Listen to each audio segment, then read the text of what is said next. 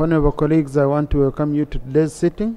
On Tuesday, 5th March 2024, an extensive report by the Committee on Information, Communication Technology and National Guidance swayed members of Parliament into supporting increased funding to the Uganda Broadcasting Corporation, UBC. The committee established that Uganda Broadcasting Corporation suffered budget cut and unpredictable government funding, where UBC budget was reduced from Uganda shillings 24.83 billion in financial year 2022-23 to 6.1 billion in financial year 2023-24. Inadequate funding to Uganda Broadcasting Corporation affects operation and expansion of radio and television network and goes against the directive principle number 8 of state policy in the Constitution of Uganda, which provides for provision of adequate resources among the organs and institutions of government for their effective functioning. UBC subvention, which includes salaries and wages to staff, was equally affected by 80% reduction on funding to subventions. With this, the corporation may fail to pay staff salaries and other operational activities. The committee therefore recommends that 1, government should always ensure that Uganda Broadcasting Corporation is adequately funded to enable it execute its mandate as is guided by the broadcasting policy of 2006. 2, the Ministry of Finance, Planning and Economic Development should ensure that the presidential directive to annually provide Uganda Broadcasting Corporation with the shillings 30 billion from financial year 2024-2025 is implemented. I therefore would want to commend the chair, but also urge government to get out of the complacency I see we are in and allow UBC to be given resources that allows her to continue serving this nation ably. The issue of funding, Mr. Speaker, is so critical. And anyone who determines how serious we are as a nation will have to look at our national voice and how supportive we are of it. UBC, the difference is that it is having many stations in order to perform this. And for many languages, for connectivity, which I would not find profitable if I'm a private player, for example, to have Butebo FM, to transmit in ATESO and ETC. But UBC, under its mandate, under its act, we hold the duty of care to transfer information in languages understandable by people all over this country. Therefore, you might find it not profitable in the short run in the form of money, but in the long run in the form of awareness, it is quantifiable. We are appealing to Parliament that please invest more in UBC. If you want to demand for results, then give us money so that we can invest in UBC and then you demand for results.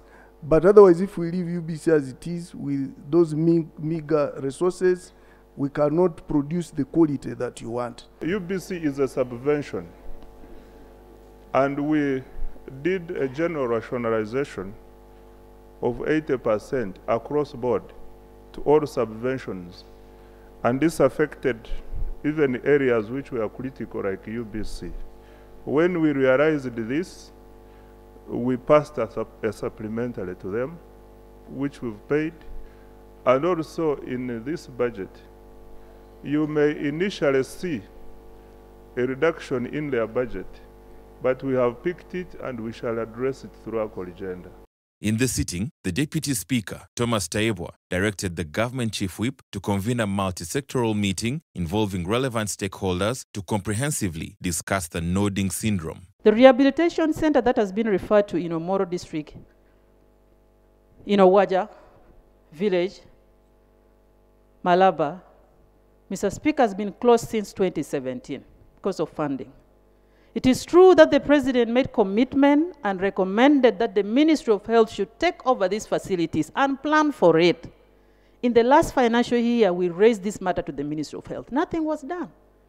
Now in the planning process, Mr. Speaker, sir, I want to agree with your proposal that we have a meeting with these ministries and the Prime Minister. Some of these issues gets into this forthcoming budget. The drug that we are using is antiepileptic. And I want to ask the Minister whether we were told at one time that there was a research being done. How far has this research gone? And when will the government come to address this issue. The households where these children comes from need equally to be supported by lasting food items facilities, some financial support. Iron seeds need to be given to them, construction materials, such that the housing is also given to the families affected by the nodding syndrome. Ministry of Health wrote a letter to PSST requesting for funds. I think most of you people from northern Uganda are aware that the money that came through Ministry of Health was not really sufficient. It was little money. Nonetheless, Ministry of Health at least provided treatment for these children, which is their core mandate. We shall also write to the President who promised 2 rehabilitation centers.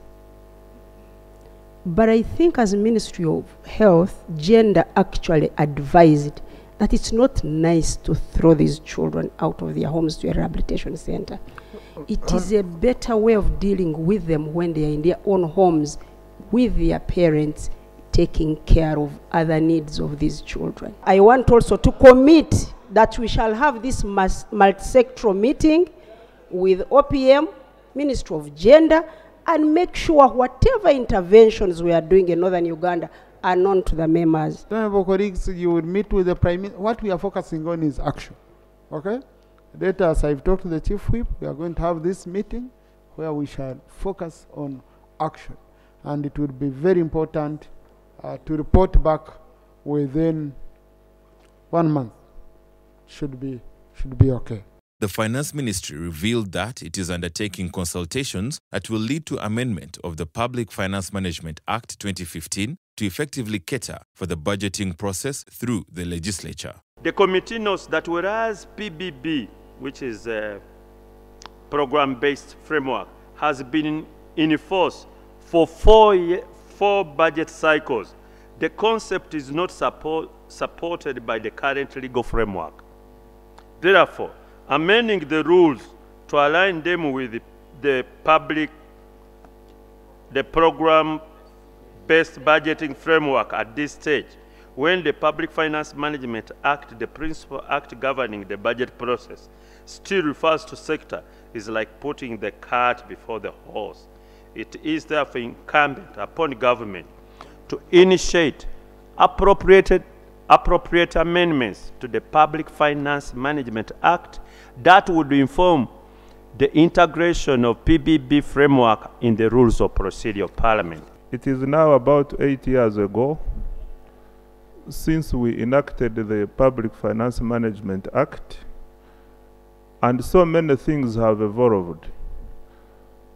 At the Ministry of Finance, we have decided to undertake the process of consultations which will lead to amendment of the Public Finance Management Act so that it is able to take care of the current circumstances. Honourable Minister, let me invoke my powers to give you 1 year.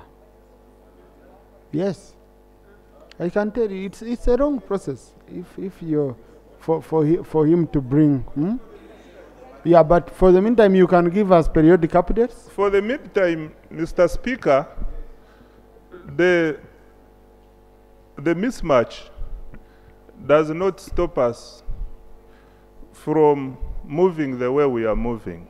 During the sitting, the chairperson of the Uganda Women Parliamentary Association, Honorable Sarah Opendi, introduced a private member's bill seeking to regulate the assisted reproductive technology in Uganda. On the 21st of July, 2022, this Parliament granted me leave to move this private member's bill.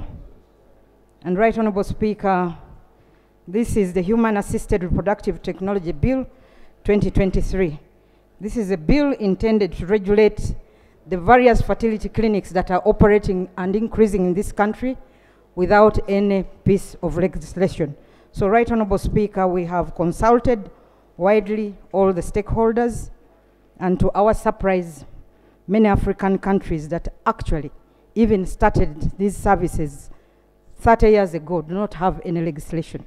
So, Right Honourable Speaker, Uganda will be one of the few countries where other countries will benchmark if this bill is passed.